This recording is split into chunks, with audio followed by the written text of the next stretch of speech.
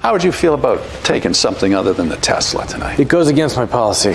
What policy? My I want the Tesla policy. Yeah. Tell you what, you know more about the car than I do? It's yours. Horsepower. 288. Top speed. 125 miles an hour. 0 to 60. 3.7 seconds. Yeah. You know your cars. Knock yourself out. So why'd you let him have it? Because it never hurts to have a man who runs a $2 billion hedge fund owe you one. But if you're just going to give it to him, why bother to compete first? Because if I didn't beat him, he wouldn't feel like he owed me one.